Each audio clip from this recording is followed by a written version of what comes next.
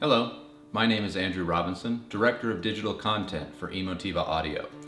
I'd like to welcome you all to the latest episode of our Home Theater 101 video series, where we will be detailing the setup, installation, and basic information surrounding integrating a 5.1 channel home theater system in your home.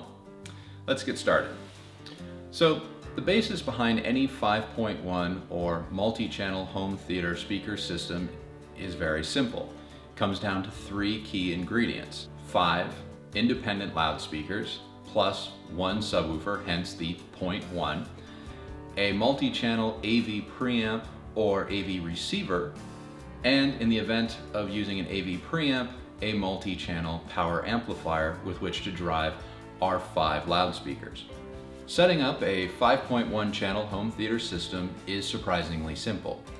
You can do it in almost any room in your home, be it your living room, bedroom, family room, or maybe even a dedicated room which you have converted for the purposes of home theater viewing.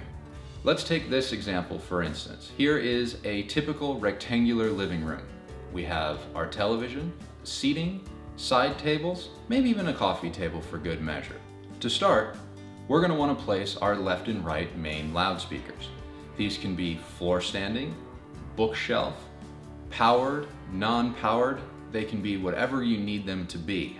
The left and right main loudspeakers typically flank your display, be it a projection screen or HD TV, directly below your display, but in line with your left and right main speakers is the center channel.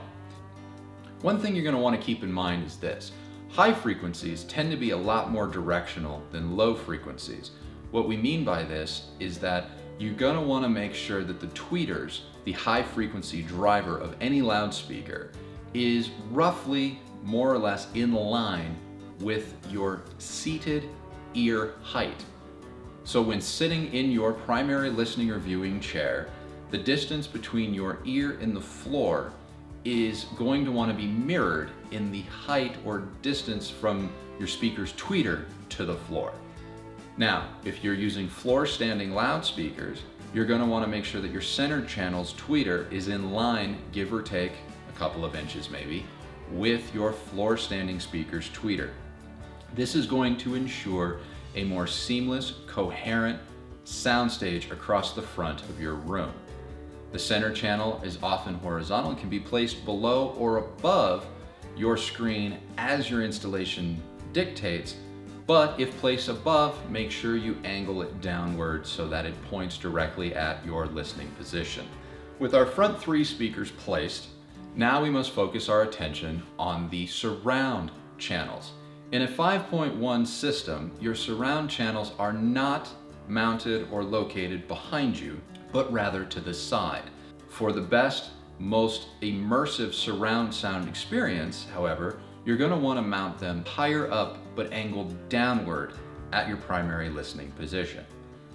Now, with all 5 speakers set up and placed in our room, the last remaining speaker is the subwoofer, or the 0.1 in a 5.1 configuration. We're going to dedicate an entire video to how best to integrate a subwoofer in your home. But for now, let's just place it somewhere along our front wall, maybe in the upper left corner. Now, with all of our speakers placed, we have a decision to make. Are we going to use an AV receiver, which features basically an AV preamp and multi-channel amplifier in a single space-saving chassis, or are we going to employ an AV preamp and separate 5-channel home theater amplifier?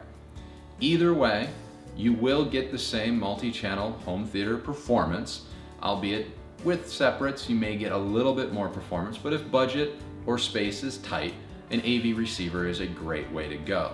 Going off of an AV receiver, the only thing that we now have to worry about is connecting our 5 speakers and our subwoofer to the back panel of our AV receiver.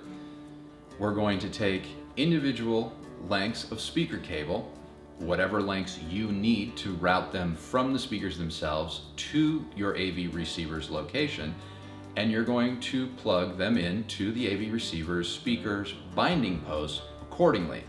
For example, our left front speaker needs to be connected to the left front speaker terminal on the back of our AV receiver. With all 5 speakers now connected, what we're going to want to do then is now connect our subwoofer. We're going to want to connect our subwoofer via an RCA or balanced interconnect to our AV receiver. Once that is connected, we can set all of the sub's internal settings like level, crossover point, and things of that nature either on the sub or in the AV receiver itself. We're going to go over how to do this in a future episode, but for now, let's just leave the sub connected and move forward. Now, if you've chosen to use separates, i.e. an AV preamp with a separate outboard 5-channel amplifier, the setup of such a system is largely the same as what we experienced with an AV receiver. The only difference being that we now have to connect our AV preamp using 5 analog interconnects to our multi-channel power amplifier. This is very simple, as all we have to do is locate our AV preamp's preamp outputs and match them using an analog audio cable to the corresponding inputs on the back of our 5-channel amplifier. For example, again, we take the left front preamp output and connect it to the left front input of our 5-channel amplifier. Our speakers connect to our multi-channel amplifier the same as they would in our AV receiver example. With our AV preamp and multi-channel amplifier now connected, we can connect our source components, DVD, CD player, or Blu-ray player, to our AV preamp and then route our AV preamp's video feed to our projector or HD TV. In future episodes, we're going to go over how to fine-tune this 5.1 channel home theater we've just set up in our living room or dedicated theater. But for now, I just wanted to go over the basics and show you how easy it was to get up and running in no time at all. Want to know more? Visit us on the web at www.emotiva.com or write to me at andrew@emotiva.com.